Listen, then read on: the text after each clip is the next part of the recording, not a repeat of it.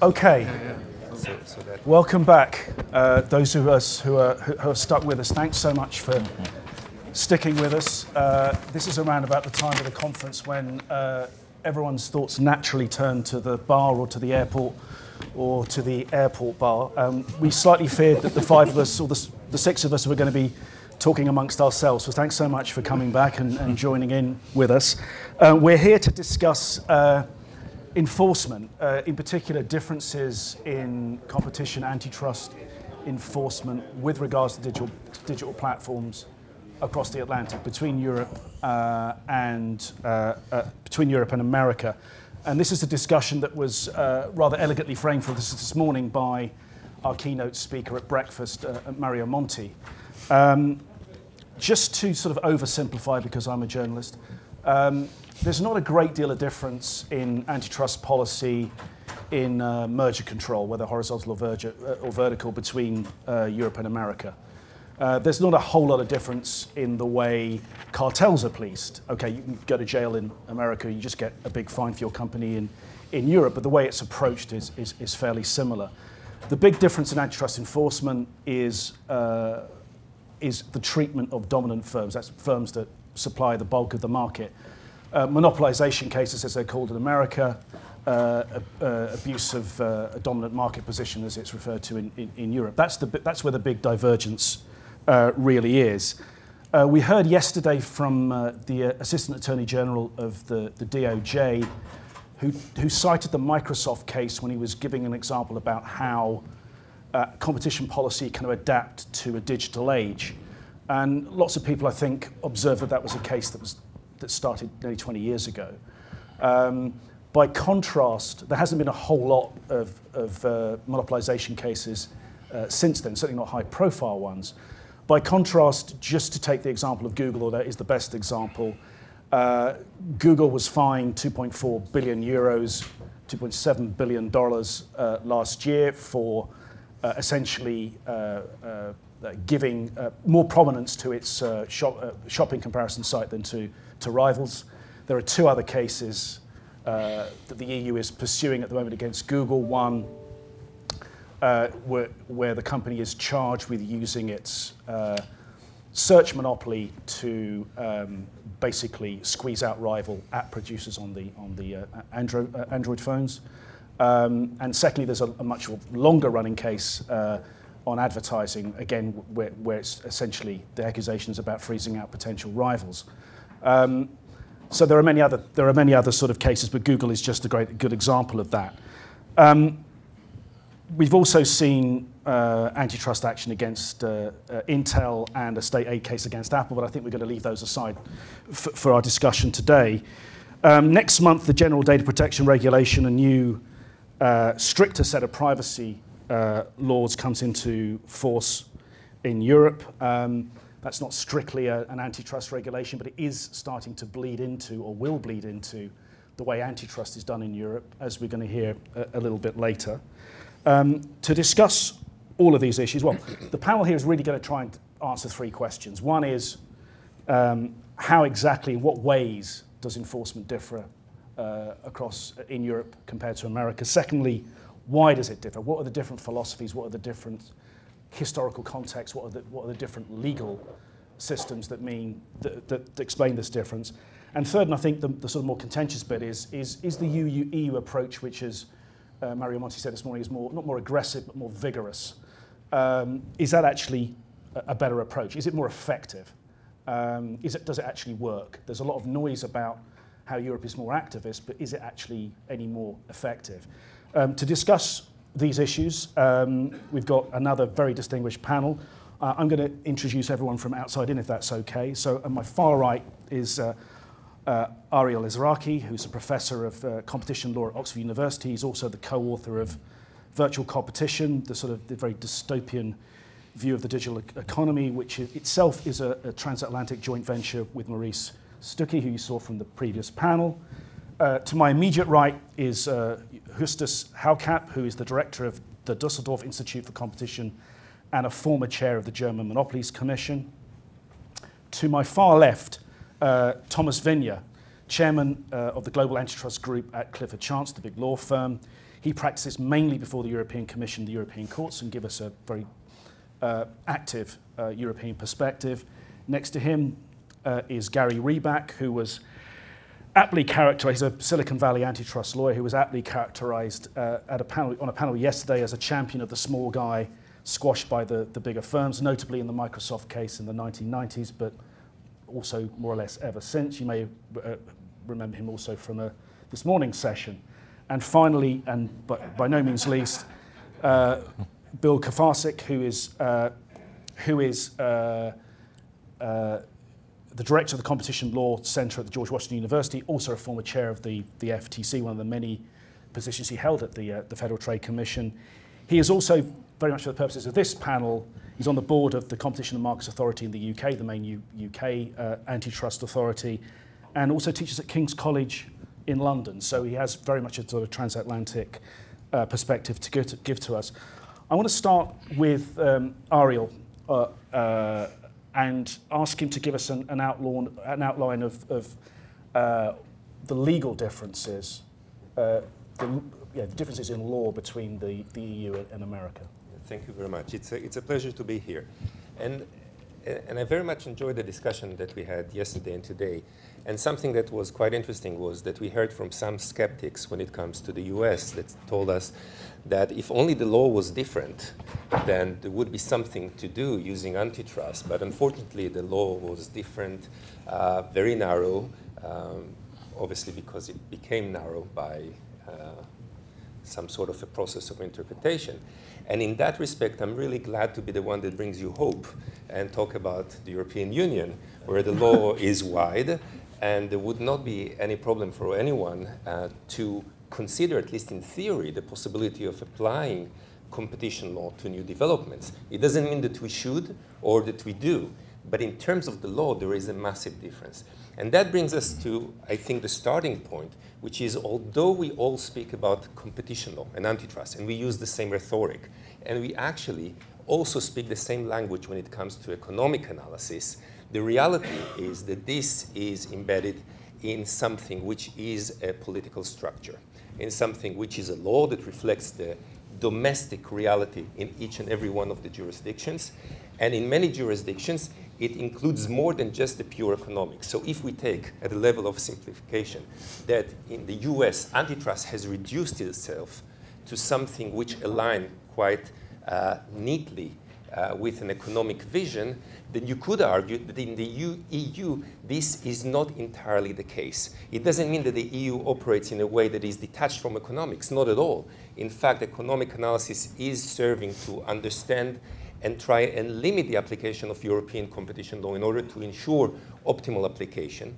But when you look at the source of competition law, what you see is that we have a treaty which has been renewed roughly 6 years ago.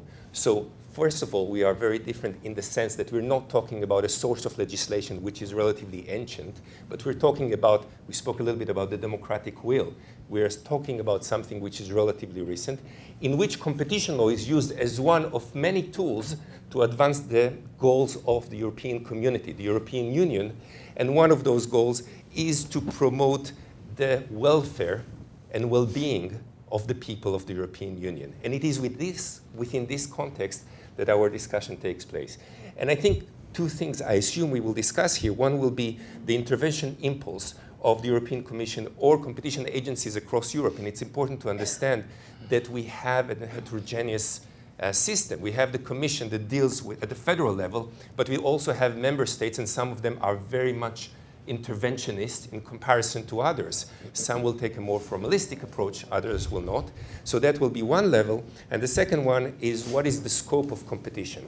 And very minor comments on the scope of competition. In Europe, we have a multitude of goals. At the top, I think we would all agree more or less that we have consumer welfare. Or at the center, at the core, we have consumer well-being. So the term well-being is wider than welfare, and that raises some problems, no doubt. But other values that you have and will find their way into case law and are mentioned in legislation include fairness, of course, efficiency, effective competitive structure, market integration, of course, which is part of the goals of the European Union, but also plurality and economic freedom.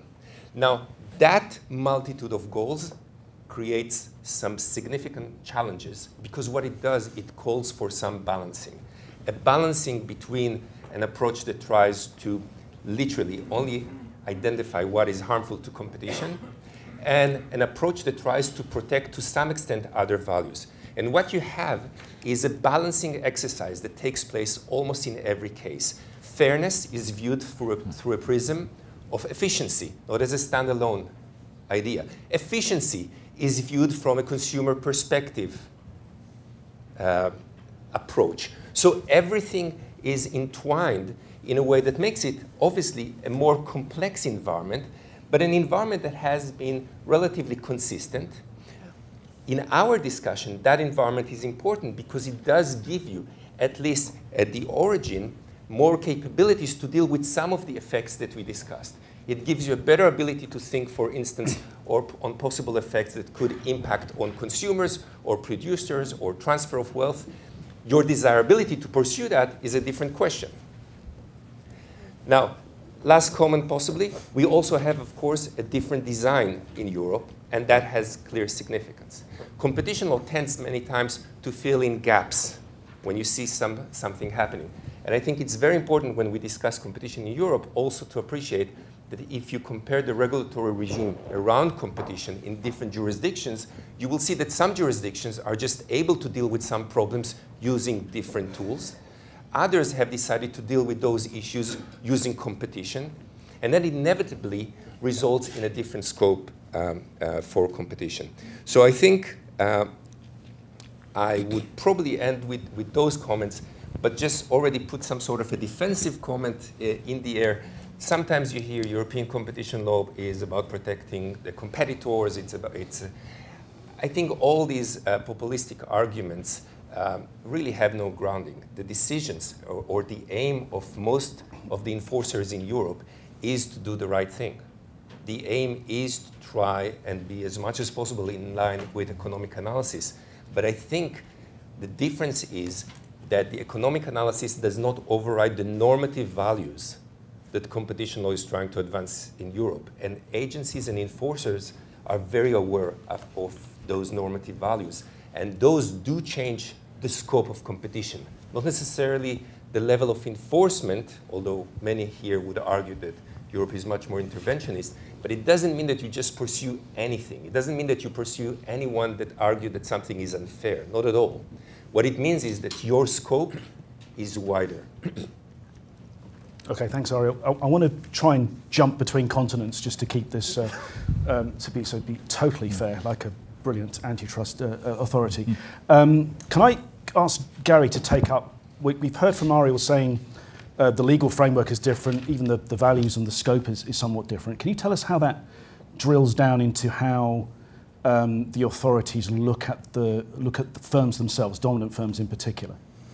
Yeah, so let me, I'm going to speed through that and then try to apply it to some of the things that other people said earlier today. So one important difference in the two jurisdictions or the two regimes would appear to be single firm conduct. In other words, what can a big company do? And in Europe, they have such a clear, easy way of explaining this. What's a dominant company? A dominant company is a company that can make its business decisions without considering what competitors would do. Easy to say, pretty easy to understand. In the US, what does it mean to have market power? Well, you have to be able to raise price while excluding competitors. What does that mean? What if I raise price in a related market or the second side of a two-sided market? What if I don't raise price at all? Is monopoly power the same as market power? So we're left with a confusing situation. And similarly, in terms of the conduct, in Europe, a dominant firm has a special obligation to protect competition and generally has to treat competitors the same way it treats its own subs or assets and so forth and so on. Pretty easy to understand and suggests its own remedy. In the United States, what conduct is illegal? Well, you know, I could put Dennis Carlton on one side of the room and Carl Shapiro on the other, and they could debate that for about 2 or 3 days. They would, too. And it's because, frankly, we have made this problem for ourselves. We have something called the rule of reason, which says net, what's the effect? But then we put on top of that some libertarian layer from the Trinco case. I don't have to sell to somebody I don't want to. And then we start asking about, well, is this a product improvement or not? Maybe that changes the standard. And then we have to show a direct effect on competitors, which, of course, in Europe, they kind of assume that if you wipe out the competition, maybe it's going to hurt competitors. And so Europe would appear to have a really clean, straightforward way of dealing with these problems, and we seem to have tied ourselves in knots. But if you look at the results, I'm not quite sure that that's the way it's actually played out. I mean, the notion of treating competitors the same way you treat your own assets suggests a remedy. If you're not doing that, stop. Treat everybody fairly, and that was the remedy that the EU imposed on Google in the search manipulation case. The problem is they imposed that remedy 10 years after Google first started the conduct and after they'd wiped out all the competition. And so Google could come back and say, okay, now I'm treating everybody fairly, and they were. It's just that most of their competitors were damaged or out of business or something else. So the net result so far in that case has been a $2.7 billion fine on Google, and I keep going around asking, what did Margaret Vestager do with that money? I mean, did she bail out Greek banks? Did she subsidize French dairy farmers? Maybe she just had a big party and none of us were invited, but none of that has fixed the problem. Namely, there is no competition in the sector that Google wiped out. The remedy didn't restore competition and so forth. Okay, what can I say about our flawed system? Well, in the past, you know, we have a long history, longer than Europe, and it has worked pretty well. And I take a strong opposition to statements made earlier today about how you can't break up a company. I heard all that from my antitrust professor, Bill Baxter, before he went to Washington as part of the Reagan administration and broke up AT&T. And it was all the same whining. What will happen? You'll pick up the phone, you won't hear a dial tone. Our troops won't be able to communicate with headquarters in the field. Dogs will live with cats, as Bill Murray once said. It will be terrible. None of that happened. And I might point out at the same time, Baxter, who was a conservative Republican, was doing this.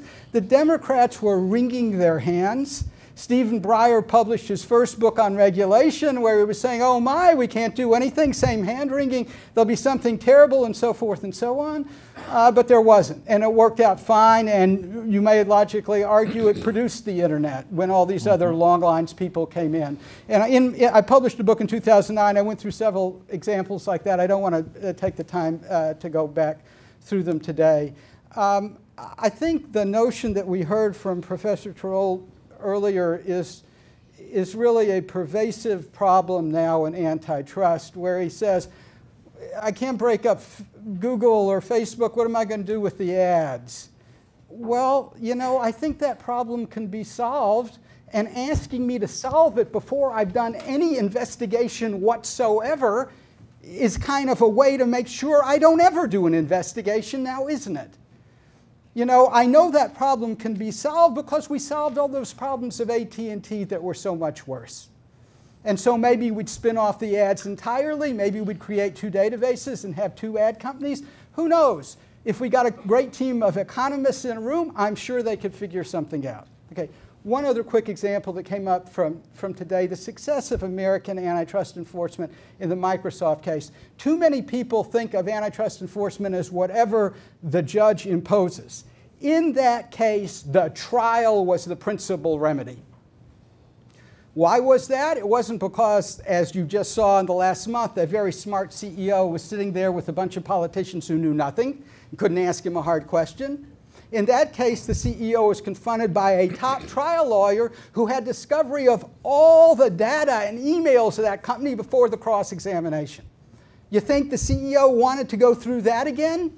Not likely. The trial is frequently the remedy. Microsoft, if you think back 12 or 14 years, after it ran Netscape out of business, there was no smartphone market. The only way to get to Google was to go to the Microsoft browser and type www.google.com. But if you did that, there's no technical reason why they had to send you to Google. They could have put up a big red warning sign that says, "This is an evil site. It takes your personal information without telling you. It does all these other kinds of things. Don't click through to here." And indeed, Microsoft has such a warning label, and I have a mock-up screen that I've taken around to state attorney generals and others to show them what Microsoft could have done but didn't. That would have killed Google in the cradle. Why didn't Microsoft do it? They told me they didn't do it because of antitrust. I've been telling people that for a long time. A month ago, a New York Times reporter actually followed up and went to Microsoft former employees, including those charged with enforcing the decree, and they said, yes, that's right. That's right. We were tired of cutting billion-dollar checks one after the other. We were tired of having lawyers sit over our shoulder. We weren't going to go through a trial again. Better to let Google live, and that brought us Google, Facebook, and everybody else. Okay, I'm worried that we might not have enough things to discuss in the discussion part of the, panel. Can I take up one of the many points that Gary made there about the sort of special obligation that is on in Europe on dominant firms, and turn to Justus. And Ariel at the beginning was telling us a little bit about if you think you just have to worry about the federal authority, the European Commission, you also have to worry about the member states. Can you tell us a little bit, Justus, about how the GDPR is bleeding into antitrust enforcement in Germany, a little bit of the background on that, and how that affects Facebook? Well, I need to be a bit speculative about this because I'm not a lawyer, but an economist, and the Facebook, for those of you not familiar, that's probably one of the, I think, more fascinating cases currently running in Germany, where the German Antitrust Authority, the Bundeskartellamt, the Federal Cartel Authority, is investigating whether Facebook is abusing its market power in an exploitative way. So that's one difference actually that we have. There's exploitative abuse and obstructive abuse in Europe, and exploitative abuse basically means you are not allowed to charge high prices in most of the cases. So the typical case will be against gas or water companies or companies like this, where you can somehow compare prices and costs, or have a number of companies and can compare them somehow, and those who charge way too much are forced to lower their price in the end. So it's a substitute for regulation to some degree. And now we have one of the first cases, I think, where it's a non-price related issue, and it's not quite clear. The Federal Cartel Office is not hasn't made a lot of releases yet, and sort of whenever you hear Andreas Mund speaking, the story it takes a slightly different turn, let's say. The story appears to be, let's say, that the Federal Cartel Office is charging Facebook in, first of all, combining too much data of people, and also maybe for asking too much data of the people. The idea being people are paying with data. And then, of course, you can discuss whether that's a good idea or not idea, whether, given that we know all about the privacy paradox, that there are so many people who don't even care about the data, and especially the people who are on Facebook may want to share their data, or some of them at least, all the time. It's a question whether they can be exploited somehow, whether their privacy sort of is infringed on too much somehow. And here the new data protection guidelines may come in, because one of the ideas appears to be that dominant firms have obligation to go beyond legal standards that are provided in the data protection guidelines. And of course, then we know from sort of our old theory of exploitative abuse that may be a dangerous sort of undertaking if you oblige dominant firms to provide products that are either cheaper or better in the sense that they provide more privacy than competing firms, because that would ultimately mean that, of course, consumers can rely on, whenever I go to the dominant firm, I get the best privacy standard. So it's not entirely sure that this will help competition in the very end. It may help consumers that are on Facebook, and if we are completely sure that there will be never ever any competition to Facebook, we can be very happy about this. If we think there may be competition, of course now consumers will be sent the message, go to Facebook. They will have the best privacy standards by law. So it's an interesting question whether it's a good approach or not. If you think about sort of injecting competition into the market, it may be not so good. If you are reasonably certain that it's a natural monopoly, it may be a good idea. But that's a question that's open for debate. Can I add one more point? Of course, yeah. Maybe. Because I think there's not only the difference in exploitative abuse and obstructive abuse and the special focus on exploitative abuse in some of the European countries. I think one key difference between the US and EU enforcement is not only the philosophy, but also the treatment of vertical restraints. Actually, vertical restraints are treated much more leniently in the US, and actually, especially in some of the member states, for example, in Germany, the Bundeskartellamt has been very active in classifying all sorts of practices as a vertical restraint. For example, the cross-parity, platform parity agreements that Jean Tirole talked about earlier today are by and large forbidden per se. Well, it's close to being a per se prohibition. Maybe not exactly, but even quite small companies are not sort of, I have difficulties in engaging in this type of practice, even small hotel booking platforms. And also there's sort of these dual pricing schemes that exist, that many manufacturers, for example, want to give rebates, particularly to offline, to brick and mortar stores, which the Federal Cartel Office has by and large prohibited. It's seen like a core, it's seen like a vertical restraint for some, so this input price discrimination is basically prohibited, which means, funnily enough, I think that while Mario Monti was praising the consistency of the European Commission's approach, I think he's right, over time it is consistent, yeah, but it's not quite clear whether sort of it's consistent over fields, let's say, of antitrust, merger and cartel policy. And because here we have the funny effect that when you basically, manufacturers are not allowed to give special rebates to brick and mortar stores, basically that means you actually give another advantage to online retailers, Amazon, for example, and even fostering concentration, possibly, of the retail business. So I'm not quite sure how consistent the policy always is. Well, the grass is maybe always greener on the other side. So being in Europe, one maybe has a more critical look at European issues as well.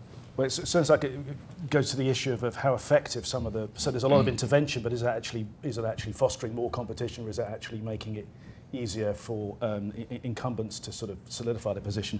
I want to, if I just going to break my own rule already and bring in Thomas Vignier on this, and whether what we're seeing in Germany in relation to data privacy is going to be a sort of leading indicator of what we see in the rest of Europe, and whether indeed data privacy is actually becoming an antitrust issue, and whether that's a good thing or not. Yeah.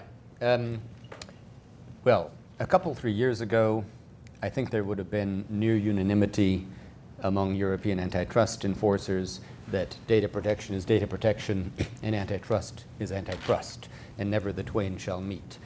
That clearly has changed a great deal. The Bundeskartellamt's Facebook case is the most concrete example of that.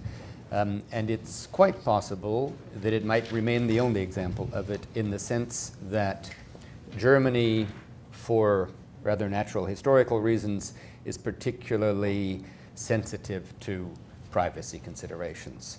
And German data protection is particularly powerful, and it's a very intensely political issue. And secondly, there is case law from the German Constitutional Court, which provides the basis for the Bundeskartellamt's Facebook case, which doesn't really exist in other member states. So I guess I would have two quick answers to that.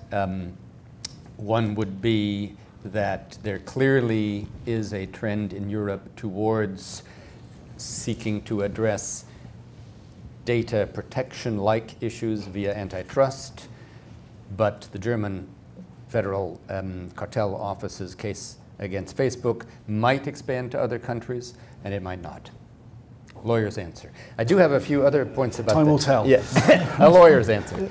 I have some points about why things are different between Europe and the United States, but we could come back to that as you wish. Okay. Bill, you get to go last, so you have the benefit of hearing what everyone said, but I want you to first bring us back, in a sense, close what Ariel started at the beginning. We've had a lot in the last 2 days about how the Chicago School capture of antitrust policy in the 80s, and then that's fed through to jurisprudence subsequently, has sort of tied the hands of the agencies in the US, and that's why you haven't seen a lot of Section 2 or other sort of mobilization cases. To what extent does that explain the transatlantic difference, or are there other things going on? Oh, thanks, John, and thanks to the organizers for giving us the platform. And I just mentioned that I speak for myself and not the Competition and Markets Authority. I think there's a more nuanced diagnosis that's important. I don't think in the entire proceeding so far you've heard the names Philip Arita or Donald Turner, although just from Gary you heard Steve Breyer. And you've also heard the suggestion that the world turned in 1981, 1982, that's when things changed. From 1945 until the mid-70s, US policy dealing with individual dominant firms and concentrated sectors was far more aggressive than one has ever seen before or at any time now. If you think that the EU approach in dealing with Google, for example, is active or even aggressive, you have no idea of what the US was seeking to do in the post-war period up through the early 70s. It changed. Why did it change? Certainly the perspectives of well-known Chicago School commentators. But I'm going to suggest to you that equally important was the modern Harvard School of Arita, Turner, and Breyer. You start in 1975 with the publication of the Arita and Turner paper on predatory pricing. It's one of the most important antitrust law review articles ever published. And what do you see in that article? You see the price below cost test. You see the beginnings of recoupment. But what you see more generally is an emphatic plea for a risk-averse approach to enforcement in this area, with the view being if you make mistakes, you're telling firms to raise their prices, and competition law should always be on the side of lower prices. 1978, 2 crucial books published, classics. The Antitrust Paradox by Robert Bork, and we've heard his name several times in these proceedings. But equally important, Arita and Turner published the first volume of their treatise called Antitrust Law. Not only do they converge with Bork on goals, that is, they talk about goals, and they say, what about the diverse, pluralistic, egalitarian vision in the Sherman Act, in the Clayton Act, and the Seller-Kefauver Act? The answer that Arita and Turner give is, who cares? Because in the word of Philip Arita, it's not administrable. That gets planted into a great deal of commentary over time. It's a real pivot. But the other focus of the 78 volume was the real menace in the US system is private rights of action, the way they're designed here. Mandatory treble damages, contingent fees, joint and several liability, asymmetric fee shifting, class actions. Arita and Turner said these should be treated with the same severity and caution as criminal punishments and incarceration. Their policy proposal was, because these are so dangerous, competition law should make adjustments to account for it. You can't change the private rights formula, but what they said is you can change the evidentiary standards and you can change the substantive liability tests because those are dedicated to the courts and the common law framework through which the elaboration of the broad standards in the statutes would be adopted. So they push again and again in their writings, it's absorbed into the jurisprudence, that courts should change the substantive standards to overcome the tendency of private rights to overdeter. What has that given us? It's given us a jurisprudence that is exceedingly cautious and worried about private rights with a change in liability standards. And the landmarks we're familiar with, Brook Group, Trinco, those are Harvard-Chicago joint ventures. Yes, Scalia writes the majority opinion in Trinco, but Breyer's along for the ride, and he channels Arita and Turner at every turn. Brook Group, it's an absorption of the original Arita and Turner prescription in 1975, and it's all geared to this concern about private rights of action. The last time the US federal agencies were in front of the Supreme Court in a Section 2 case, not as a friend of the court, but in their own case, was Otter Tail in 1973. That's 45 years ago. That means that all of the Supreme Court jurisprudence dealing with Section 2 of the Sherman Act has been set in the context of private cases where the court again and again refers to its perceived menace of US treble damage actions. I'm not suggesting to you for a second that the court's perceptions are correct. I am emphatic in saying the court believes it. And what it means is that US standards have been bumped upward to account for this concern, and those standards have ensnared the federal government as well. To put it another way, if it were not for this Harvard School-inspired concern with private treble damage actions as a means of enforcement, I'd suggest to you that US monopolization doctrine would look a lot more like abusive dominance doctrine in the European Union. In a sense, we are stuck in a jurisprudence that is responsive to this concern. Again, not the product of Chicago. This comes from Harvard. And if you don't change that underlying concern by changing the debate in the courts, changing the understanding of what private rights do, you have to think about developing a mechanism that gives the government separation from the overhang of this doctrine that's designed to deal with private rights of action. And the Europeans don't have this. They're developing private rights. The question is, where does it go?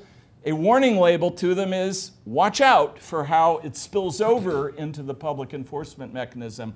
But this is a fundamental difference in the US regime. If you don't address it head on, you won't change the results in the courts. Okay, I think there's going to be a lot of debate about that, seeing as the Chicago school's been in the dock for most of the last 2 days, and right at the last minute, we're blame shifting to another of the major universities. So I'm sure there's lots of people in the audience who want to come in on that. I want to just maybe use that as a starting point and say, okay, I'm going to just assert that let's say Bill's right on this. Yes. And he says, if it wasn't for private rights of action, the two doctrines would look rather similar in Europe and America. What I'd like to ask the panel more generally, and maybe the audience to think about this as well, is kind of, so what? There is a more vigorous, aggressive, interventionist approach in Europe, but what has it really achieved? I mean, Gary touched on this a little bit in his opening remarks about saying, well, a 2.4 billion euro fine on or 2.7 billion dollar fine on an 80 billion revenue monster is just like firing darts at an elephant. So who really cares about that? You see similar sort of comments about that in sort of cartel enforcement as well. Big fines, what do? Send people to jail. That really is a deterrence. So I just want to ask the rest of the panel. Okay, Europe has a different approach, and maybe if the US looked a bit more like Europe, would we be any more effective in policing dominant firms than we are at the moment? Ariel, you want to come in? Yes, and I'll take that opportunity just to make a few very short comments on what was heard before. I think number two tries harder. You know, that's a famous ad from a car rental company. And the EU had the advantage of not leading the field and actually coming relatively late. And that is reflected in the legislation. It's also reflected in the fact that the EU model is the leading model around the world. The majority of jurisdictions adopt the EU language around the world, and there is a reason for that. It is simpler, it is easier, and it actually says what it does. So it is easier to follow if you compare it to the Sherman Act, for example, where you have a whole body of case law that actually tells you what it is. And I agree with Bill to the extent that antitrust in the US, at least from an EU perspective, has been constantly pushed towards irrelevancy.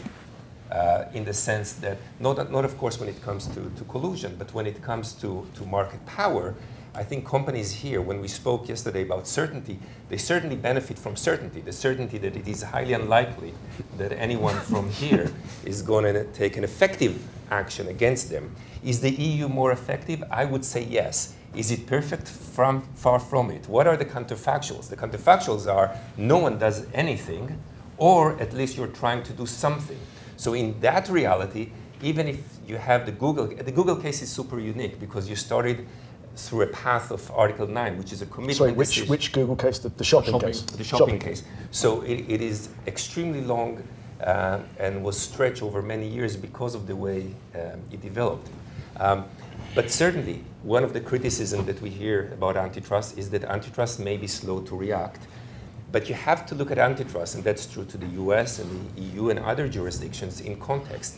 You have to consider the benefits of a flexible tool and compare them to the risks and costs of rigid regulation, especially when we deal with dynamic markets as the markets that we're addressing here.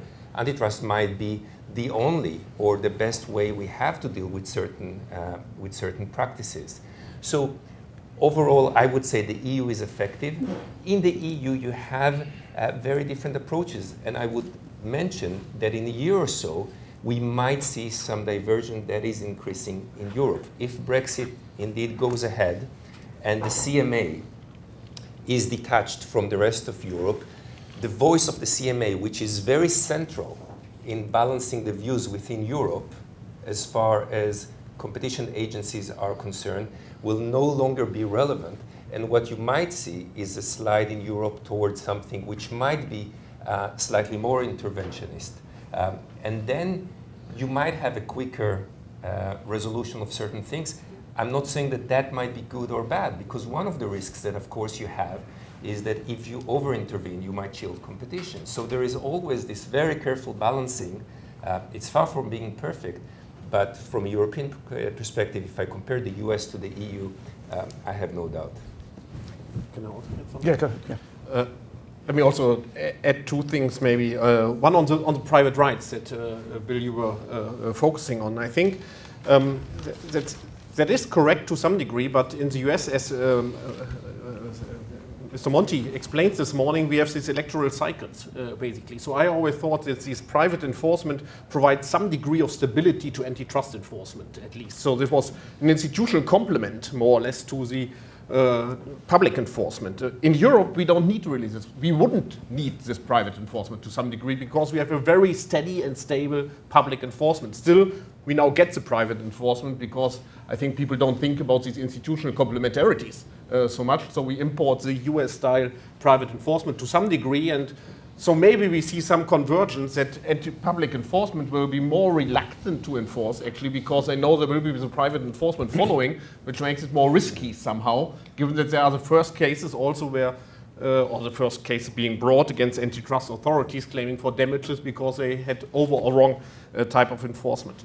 Let me also briefly say some, maybe if I may, on the effectiveness. I think the Google shopping case, as you said, is unique, and we will see how it will end up in the courts in the end. But what we see here is to some degree a shift in competition policy with respect to market definition, really, because now the European Commission has taken, let's say, much more liberty in defining markets, irrespective of studying actual consumer behavior.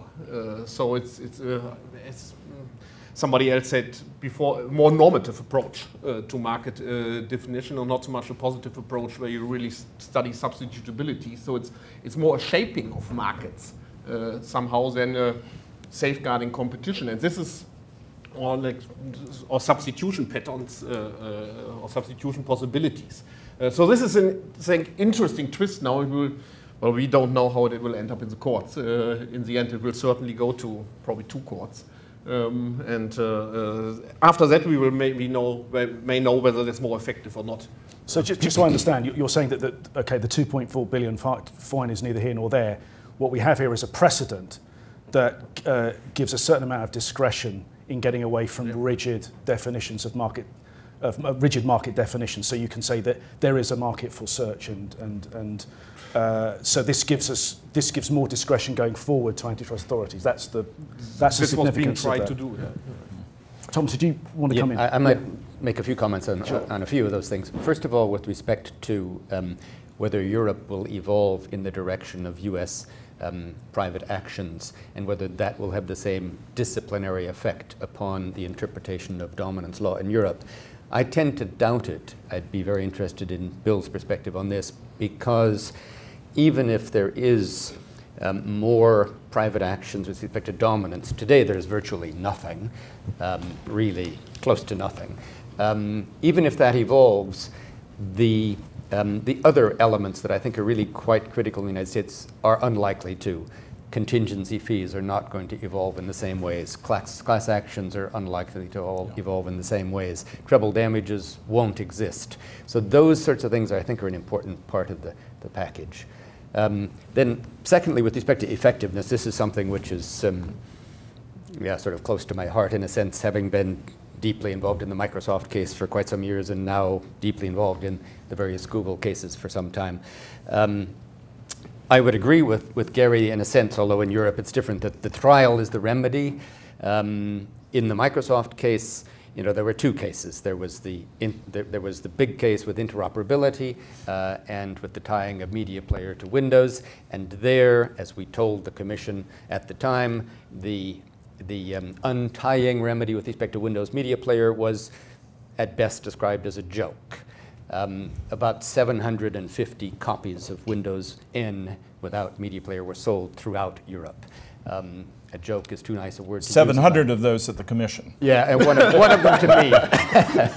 So, as a museum piece. So that was a ridiculous remedy. On the other hand, the interoperability remedy, which took much too long to arrive at, was actually used by competitors. It wasn't fantastic, it wasn't perfect, but it was actually used. And then there was the case, which I filed on behalf of Opera, a small Norwegian browser company, with respect to the bundling of Internet Explorer with Windows, and that was resolved via a commitment. And that commitment actually worked. And the commitment was, originally it was come up with by the chief scientist at Opera, who's Norwegian and thinks of things in terms of democracy, so he called it a ballot screen. The Commission changed that to a choice screen, so that if you buy a new Windows, this is expired now, but for 5 years you bought a new Windows computer, and when you booted it up first, you were given a choice of 5 browsers rotating, and you chose. And as demonstrated by some work that Mozilla did, and I think Harvey Anderson, the then general counsel, did a blog, if I remember correctly, it was Harvey, and it showed that when Microsoft made the mistake, and it really was a mistake, of programming Windows in a sense that turned off the choice screen, so for like a year it was turned off, and nobody seemed to have noticed. But during that period of time, the Mozilla data indicates that there really was a difference with respect to the take-up of browsers. So that the bundling, when it was just pure bundling and wasn't affected by this choice screen, there was a significant difference. So I don't think we should say these remedies are useless always. I would certainly say that the shopping remedy at the moment is useless. I think the Commission is likely to pursue remedies proceedings against Google. We shall see. But in any event, it's obviously come far, far too late. The Android case, the complaint which got it going, I filed against Google, so it's also rather close to my heart, is coming much too late, so I fear that it might not be particularly effective. But we shouldn't say all hope is lost, and in particular I'd come back to Gary's point that, and some would suggest this is illegitimate, I'm not so sure that's true, but that merely the fact that these cases are pursued, and the reputational issues associated with them, and the cultural influence they have on the defendants should not be underestimated. I think Microsoft became a changed company, for the better in my view, by virtue of the cases that were pursued against it. That hasn't happened yet with respect to Google. Okay, I want to bring a Bill in again right at the end, but Gary, just on this issue of privacy, I think you were sort of sceptical that it's going to become sort of it's going to bleed into antitrust policy at the European level. In fact, you've got you've got some evidence that quite the opposite from a case that you've involved in. Can I just make a quick comment on the earlier discussion? I'd just like to point out that that first predatory pricing article, the one that was, I was a clerk at the time, it came out, I had a predatory pricing. You did it. Yeah. I had a predatory pricing case. That's not my point. My point is that research was paid for by IBM. You know, Gary, I've looked at that. Phil Arita's papers, tantalizingly, are available at Harvard Law School. He did a lot of consulting. All of his papers related to individual matters are not available for about another 20 years. So someday we'll be able to test that. I don't think we can test that now. Okay. Bill Baxter told me, so that's what I'm basing it on. Of course, Bill said a lot of things in his lifetime. He did. Most of them have come to pass. But in any event, I mean, it's an alluring hypothesis. There will be an answer to that at some point, unless Phil culled through all of his files, but we're going to have to wait a while. But intrigued I had been by that rumor with a couple of others. We went digging through the files, and you see letters. Phil gave talks at Cravath every year. He gave talks at Cravath. Cravath represented IBM. But the folder that says more, that's not available for another 15 years. Okay, well, we'll wait. Yeah. So to answer, I don't. The obvious relevance of that, it's wonderful to have somebody to talk to about this who's actually well informed. But we talked a lot today about paid-for academic research. If it turns out that was paid-for academic research, it might be the most influential paid-for academic research in the history of antitrust jurisprudence. By far. Yeah. So. An average variable cost test for a company with high fixed costs and lower marginal costs. Terrific. Yeah. And recoupment. Yeah, and recoupment, most of all. Yeah. So on the privacy, I wasn't disagreeing. I think Thomas's point was that we may have seen the high watermark in a German case of the combination of privacy and issues and antitrust issues. I was going to say I haven't seen that out of Vestager, is my point. You're right. And you know, a couple of years ago, I filed a complaint in the Android case on behalf of a client called Disconnect that makes an app that you install on your phone, and it will let you block people from tracking you. It makes visible who's tracking you, which will horrify you, and it lets you block all that stuff, and Google, of course, kicked it out of the Google Play Store, which a dominant company, dominant Play Store key, I would have thought that was an antitrust offense, but anticipating that they would be reluctant, I cached all my chits with the European Data Protection Supervisor and had him go talk to Vestager about including privacy in the Android case, and the answer was no. So it's not to say privacy is not important. Of course it is, and they'll do a lot of important things about privacy. I just don't see it at the commission level as an antitrust thing. Maybe just a quick comment on that. One thing is I was generally aware of that and am saddened by that, frankly. But others, including myself, have sought to bring other things into the Android case, things which are sort of more centrally antitrust related, like other aspects of tying. And basically the commissioner said, we got this case, we've got enough to do, we're not going to expand it to anything. So I think the fact that they didn't expand it to something covering privacy, I wouldn't necessarily take that seriously, because they wouldn't expand it to cover anything else either. You're right on that fact, but they told me it was privacy specific. Yeah. They told me. Okay. Okay. What's enormously paradoxical is what you talked about in your earlier comments, which is the Android case. They have so limited it to a bunch of exclusionary contracts, which the press has now picked up on. Google doesn't need them anymore. I mean, the thing about predatory conduct in these kinds of markets is if you do it at the right time, you can do it for a very short period of time, cripple the opposition, and then just stop. You know, you've robbed the bank, you have all the money. You can then put it into legitimate businesses. Maybe I could just say one quick thing on that to follow up, and then I'll shut up. I believe, I don't know, but I believe Google knew that the conduct it was undertaking that is at issue in the Android case was illegal. Agreed. At least under European law when it undertook it. And it did it nonetheless because it figured by the time the Commission got around to doing anything about it, it would have achieved that which it wished to achieve, and the various positions would be entrenched. And that's exactly what's happened. Yeah, totally agree. Right, so I mean, it does rather speak to the ineffectiveness of the European Union in one regard, which is, or just antitrust generally.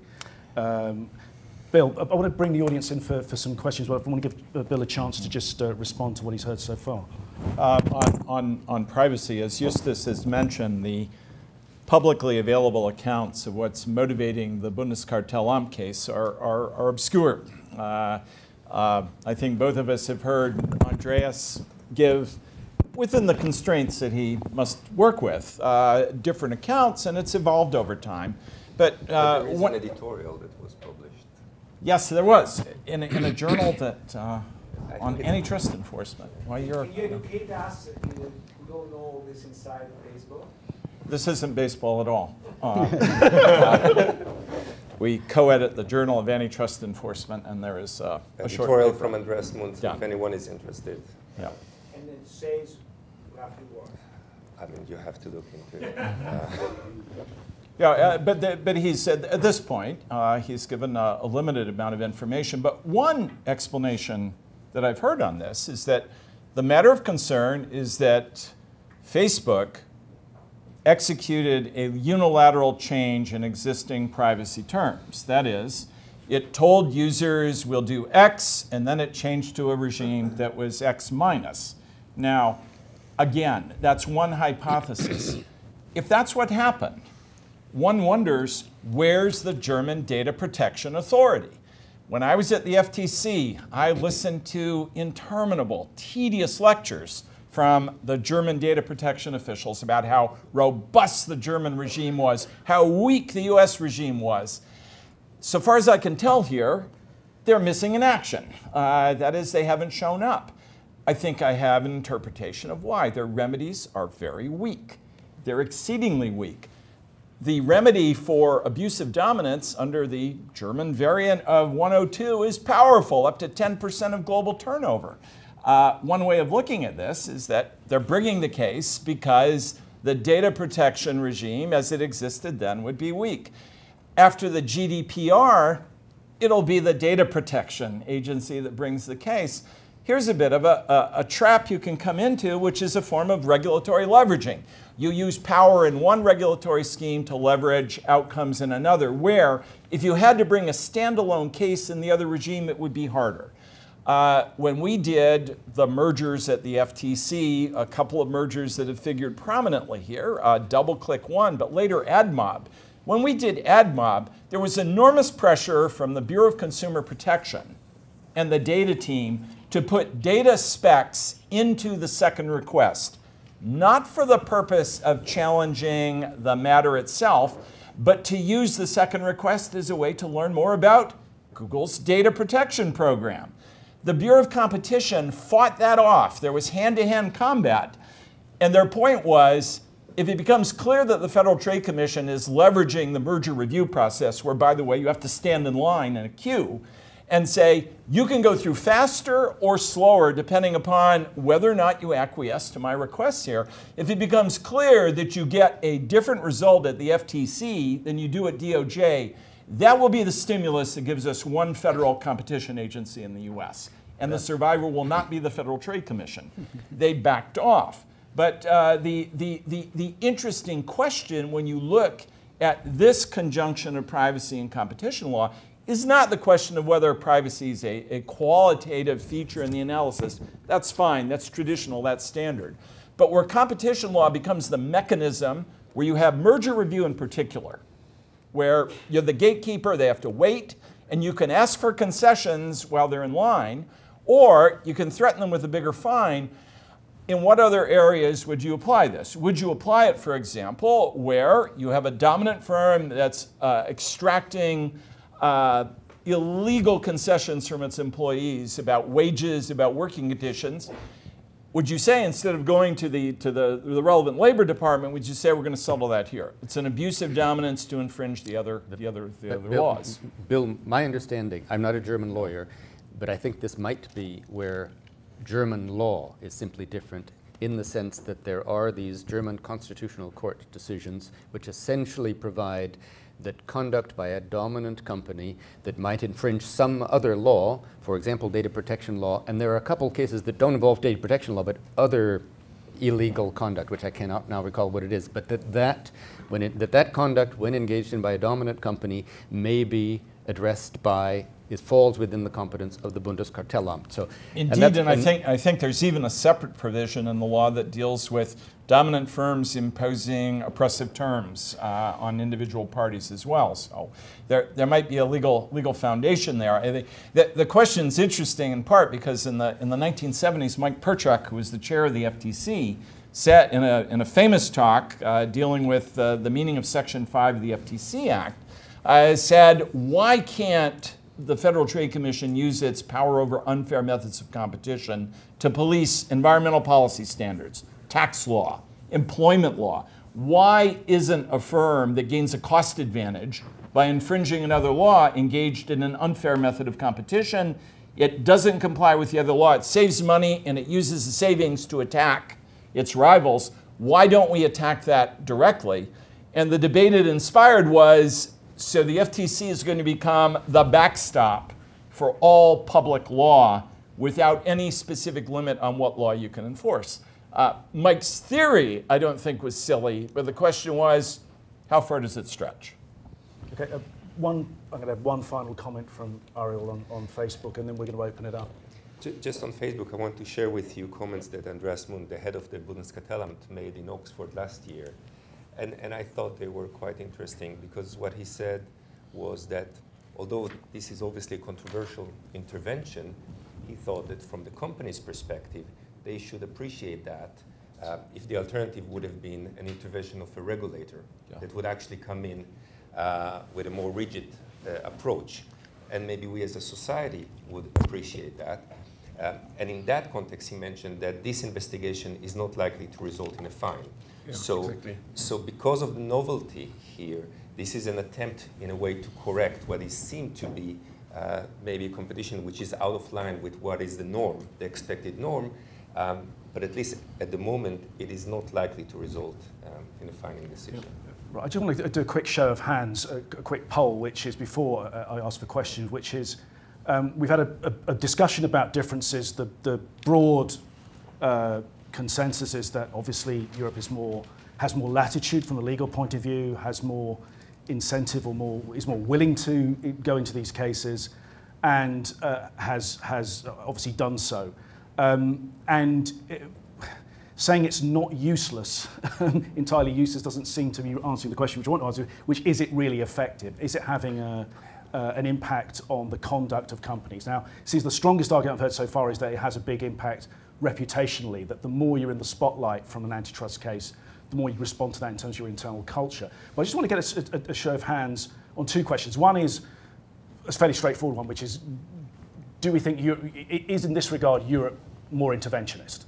So show of hands for yes. That's pretty unanimous. Okay. Is it more meaningfully more effective?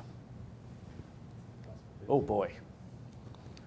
It's sort of the idea of the sort of European heroic, the only antitrust agency has gone missing in action. It doesn't seem to have a great deal of meaning. Okay, I want to open up to questions. Yeah. Just what? Yeah. Go. Yeah. I have a paper looking at the mobile industry around the world.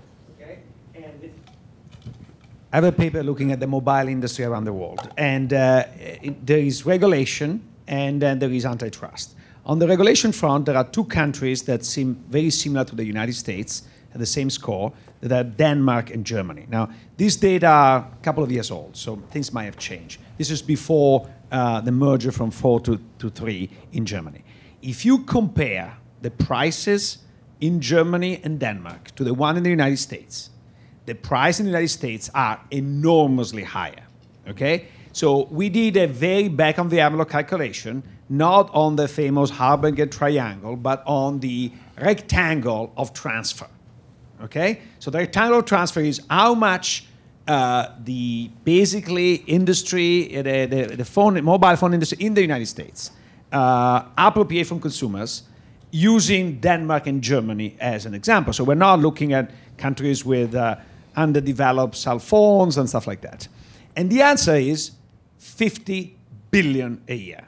50 billion a year. Now, if you think that this number is crazy, what we also have done is we'll look at the difference between market to book, thinking that in the stock market, thinking that the extra profits should show up in extra market value. And we see whether we can justify that difference based on this 50 billions. And if you assume a capitalization rate of 12%, you get exactly that number. So it's not completely out of the question that the antitrust in Europe has been much more effective, and there are cases in which they fought very hard, including in Denmark, against the merger from 4 to 3 in right, but that's in horizontal mergers. I mean, there's plenty of evidence that says that there's the John Crocker stuff, and there's corresponding studies in Europe that says antitrust policy in mergers has been laxer in America than Europe. We are specifically addressing, Luigi, the issue of the actions against digital platforms and the effectiveness of those. Okay. So I think it's fair to say that merger control has been more robust, less lax, however you want to term it in America. And the telecoms industry might be a great example of that. Okay. But I just, and we're really specifically on the antitrust. It's not clear from what I've heard so far that we're really. No. I understand. I thought that the question was more general. No. Could I make just one? No, I'm going to take questions if I may. Can I start with Dennis Carlton over here? I'm going to take 3 if I can. Hello. And is there anyone who hasn't? No, third one over there. Okay. Okay. First, I thought this was a great panel.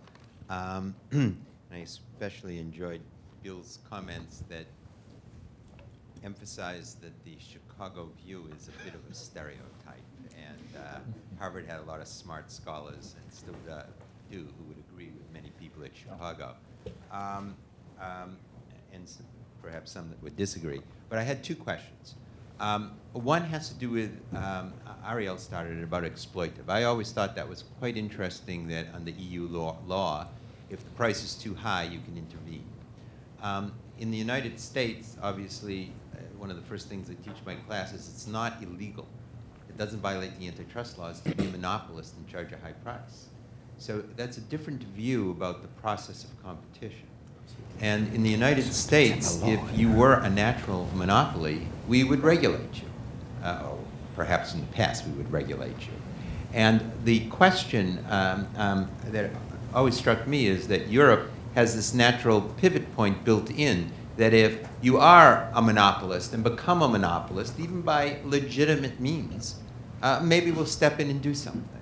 And I always thought that was, so 2 points about that. One, I thought that in Europe, even though you have this clause for exploitive and it allows you to intervene, it's been rarely used.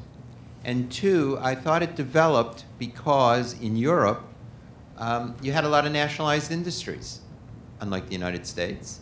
And therefore, it was a response to the fact that a lot of industries are concentrated because of a European history. So I'd be interested in the answer to that. But then I had a second question. It really had to do with something Gary was saying. I always enjoy listening to Gary. About dominant firm and vertical behavior. In the United States, the view about justifying vertical behavior and vertical restrictions seems to be much different than in Europe, certainly from the economic point of view in terms of the application of economics to litigation. When I was in the Department of Justice, the Legion case came down, and then I went over to Europe and I had a debate with the then chief economist there, and they were just astounded that anything like the Legion case would even be contemplated, and that resale price maintenance could ever be legal. And my general view of vertical restrictions is that it would be very hard to justify certain vertical restrictions in Europe based on a rule of reason. Now, in the United States, we say we justify vertical restrictions because we have a balancing test. But people who have studied how often we balance that is the pro-competitive features to the anti-competitive features, have found that judges don't like to do the balancing. And in very rare cases, they always come to the conclusion, oh, there are only benefits, no harms, or there are only harms, no benefits. And you never see balancing. In Europe, you never see, as far as, well, never's too strong, but I mean, this poses a question. My general impression is very rare to see balancing. Vertical restrictions, especially into the distribution sector, are undesirable, viewed very unfavorably. And in part, it seems to me, that's because if you think about something like exclusive territories, which would allow different prices in different areas in Europe, that's frowned upon in Europe because the whole view of the European Union was to create relatively uniform pricing and to have a union in which prices tend to uniformity. And I'm just wondering, so on this vertical restriction, is Europe right in which they basically don't want to listen to economists about justifications for vertical restrictions? Or do you think the US is right in which occasionally, or often, there's a very great reluctance to intervene unless you see great harm from the vertical restriction? Okay, that's two quite complex questions. I think we're going to have to take them and then have the other questions come in.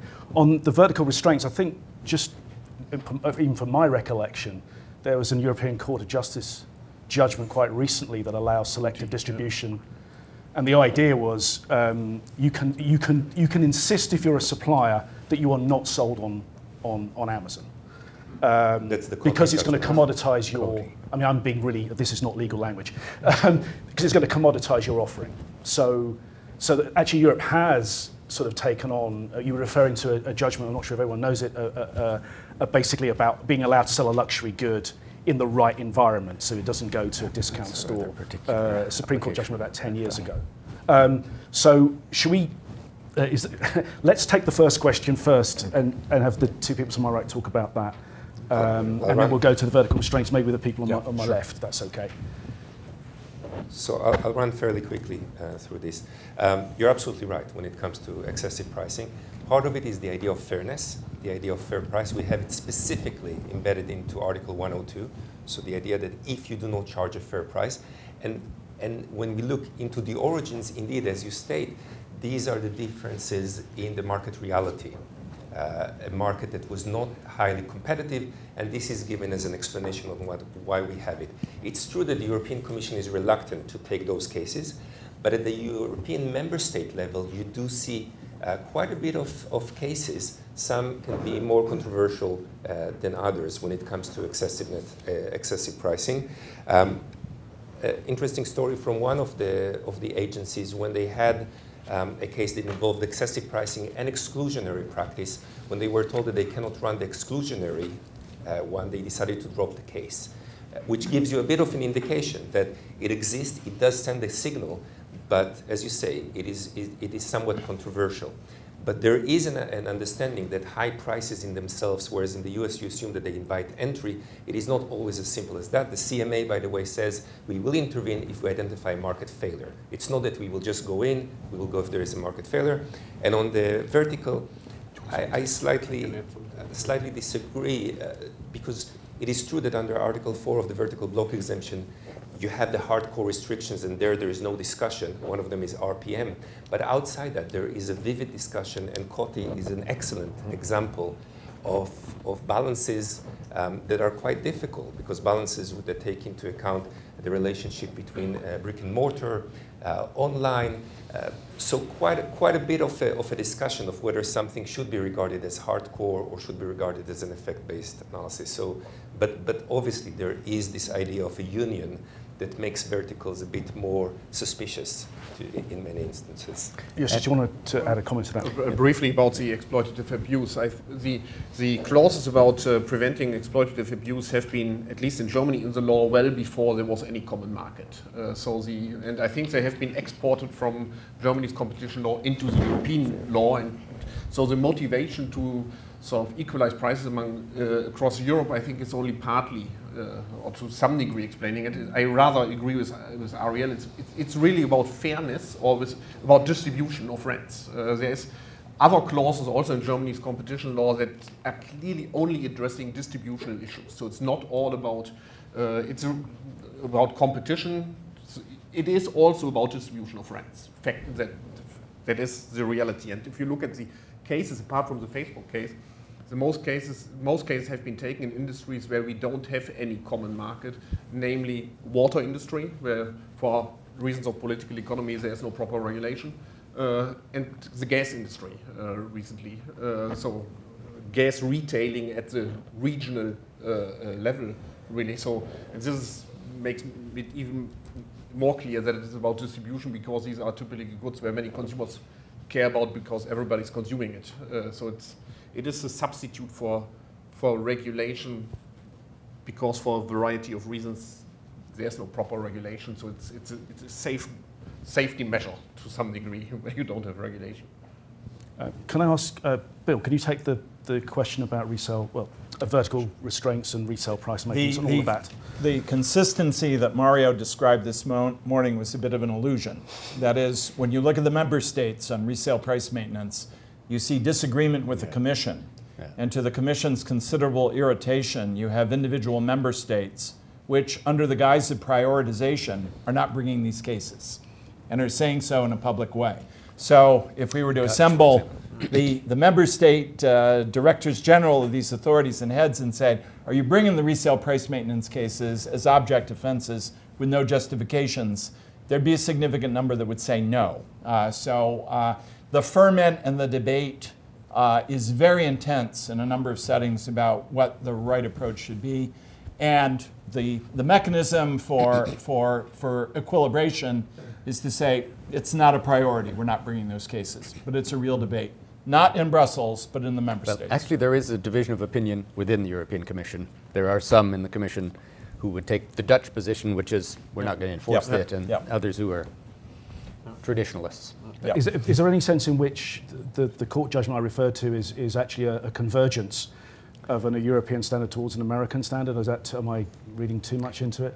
No, leave that one to Bill. I'm not so sure. It's a possibility, but a lot of it depends on how much you believe in the real opportunities for rebuttal. What kind of justifications work? I would say the traditionalist view that Thomas referred to within the Commission is, in theory, the justifications exist. In practice, they're threadbare. So that and one traditionalist who tends to lead the policy discussion goes through all of the justifications, says, I know of a less restrictive way, I know of a less restrictive way, and casts them aside. I suspect decisions like this keep the door open a bit for continuing rethink on this. But that's going to require a change in the terms of the intellectual debate and discussion over time. So in principle, yes, the rebuttal possibilities are there. In practice, they tend to be narrow, but this decision helps. Okay. Thanks. It might be pointed out, by the way, that the member states of the United States also disagree on retail price maintenance with the federal with the federal government, and no one really knows how that works out. So I've really enjoyed this panel and this entire conference. And one of the things I've liked about this panel, and I think it should be a model or something that happens more in discussions in the United States and Europe, is discussion not just of the differences with respect to the substantive law, which I don't deny are important and are easier to see, but a discussion of the differences in remedy and remedy culture, because I think that is a really important. And this is getting at your question of the moderators. Are they effective? But is there a different? And that's sort of my big question: is there fundamentally a different remedy culture? And that's something I'd like to know about. Let me also. I want to mention a few things that have been mentioned. The UK Market Investigations Authority, I don't even know what it's called, and their breakup of the airports in the United Kingdom may give more suggestion that Europe is more interested in, or at least parts of Europe more interested in structural remedies than sometimes they get credit for. And I know some people have said that's been successful.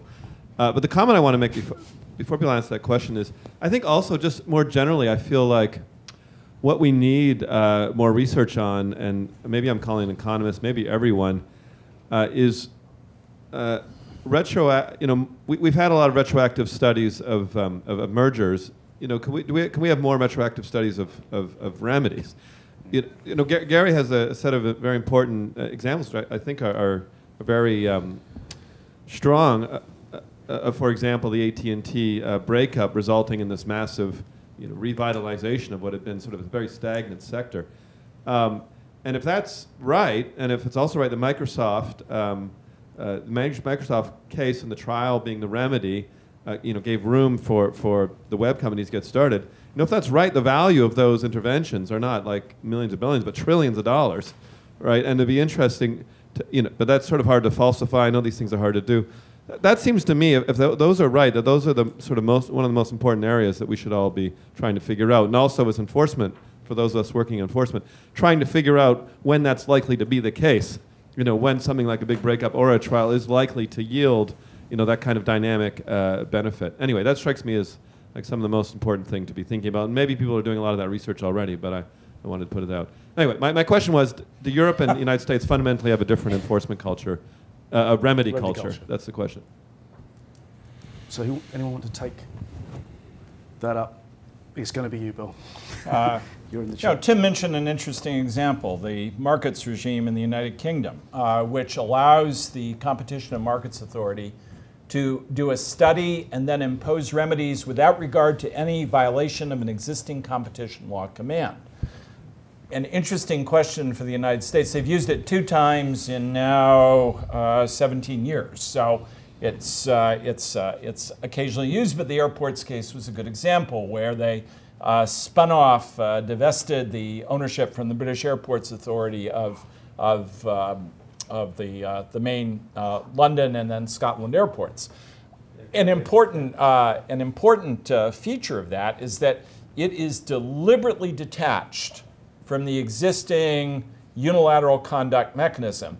Question for the United States: if you want to unstick U.S. Section 2 doctrine and give a tool to the public agencies alone, without the heavy baggage that comes with private rights, should you adopt something like this, which essentially means either going into Section 5 and making it work, which it has done very unsuccessfully for 103 years, but you try again, and you have a remedial scheme, or do you change the statute to do it? Statutes are hard to change.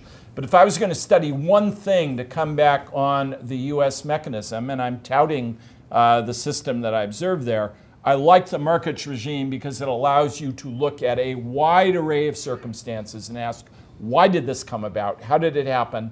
And to impose remedies directly without distorting the boundaries of competition law. It's a mandate to do this, subject to judicial review. And just a word on ex post review, I think they're, compared to 20 years ago, we're much better off in doing this. More and more people are doing work on this. It's difficult to do in some ways. You don't know until the years after, until you get the company archives that tell you what they were really thinking. IBM, for example, falls into Gary's example of a company that, even though the case itself generated a dismissal, Thomas Watson Jr.'s autobiography says the fact that the case was there caused us to change our behavior in a notable way. So I'd say 20 years ago, 30 years ago, people would have said ex post review, it's a nice to have. Today, I think more and more people are saying it's a must have. Can I just please. Can I just, Tim, in order to ask the question fairly about European remedy, I think you'd have to have a caveat, which is, do you really think the European Commission is going to take apart an American company? Okay, that's the question you would start with. Then you'd have the subset. Do you really think they're going to take apart an American company when the President of the United States is criticizing them on international television? Do you really think they're going to take apart an American company when the international trade representative is? So I think there's one question about what Europe would do left to its own devices in a neutral situation, and there's quite another question. I mean, as you know, in the shopping case, we went in hard in the Almunia administration saying the only way you're going to be able to fix this is to have them either shut down or spin off shopping. But, you know, we were just as effective as every other argument in the Almunia administration. We've got time for just probably one more question, and Carl had his hand up first, so. Well, there's been a clear sort of consensus the Europeans have a stronger regime here. I want to ask about buyer power. as opposed to seller power. When we revised the merger guidelines in 2010, we added a section about mergers that create buyer power, an example being two chicken processors, and they merge and the chicken farmers have nobody else to sell to, so they get squeezed. And the folks over in the DG Comp said, this is terrible. We are only concerned about the consumers. What are you worrying yourself upstream? It's a very dangerous, it's going to be confusing or bad. So is there concern about buyer power, now maybe labor markets as well, one is talking about? Is that the case where we have the opposite, where the US is more concerned than EU, or is it, or not?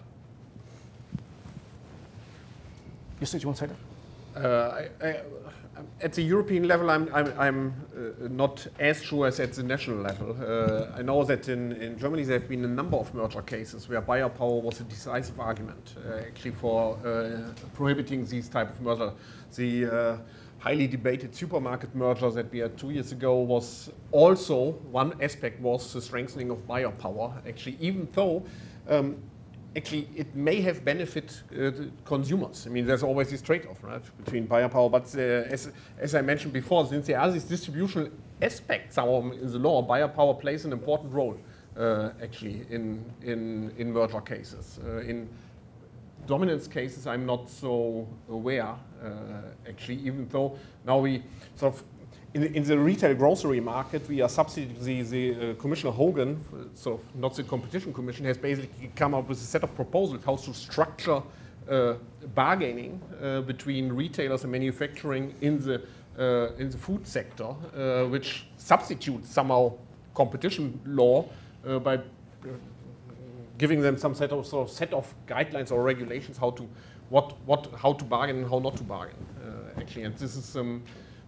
Well, actually, there has also been an abuse of dominance case with respect to buyer power when one of the German supermarkets was asking for special rebates following a merger, basically asking the manufacturers to sort of give them the conditions of the better conditions of the two firms. And this has been now decided as being abusive behavior. Okay, Thomas, you want to just take that question? I don't think things have changed dramatically since the days you had that discussion. There are some member states that will pursue monopsony issues. Norway, for example, it's not a member state, but it's part of the EEA. So I think it's basically some member states will pursue it. I don't think you get very much traction with the European Commission. There is still west-east osmosis going on. The no poaching cases in the US are drawing attention to that. In some way, those will be emulated, I'd predict, over the next 3 or 4 years. You'd see it taken up more, yes. Okay, we have a minute left, so I'm going to ask everyone to speak for whatever, 12 seconds. To just say, which one thing would that you see on either side of the Atlantic, do you think the other side of the Atlantic should adopt with regard to the practice of antitrust enforcement in this regard? So it's have to be very brief. I'm going to go from left to right. Thomas. I think authorities on both sides of the Atlantic should pursue issues concerning terms of use by platform companies with their users that enable those companies, those platform companies, to combine sources of data in ways that enable them to erect barriers to entry, preventing other online advertising intermediaries to compete effectively. Okay. Gary? I think that the European Union was very effective against Microsoft because they fined the company substantially and continued to fine them, and the threat was fines for infinity. They have not delivered that threat credibly in the Google situation, which is the reason they're not effective. If they did more of that, instead of looking here, look to their own history, I think they'd be more effective. Okay, Bill? A Mario Monti theme, a genuine effort by agreement, not by merger, of the Department of Justice and FTC to map out what the future direction of Section 2 should be, to reconsider unilateral conduct theories and use the complementary strengths that both they have to breathe life back into Section 2 of the Sherman Act. Okay, Justus. I would like to see the European Commission taking a more lenient approach to vertical restraints, actually, especially when they are sort of relating to non-dominant firms. Okay, so one lesson from America. Ariel, finally. I would say for both sides, maybe to have a better understanding of the dynamics of the new markets that we have. I think we're all lacking there. So the dynamics of competition, understanding where market power actually emerges, and realizing to some extent that market power in the new economy may emerge below the thresholds that we're familiar with. Thank you so much. Could you, before we hand over to Luigi, could you just join me in thanking the panel for a very stimulating discussion? Thank you.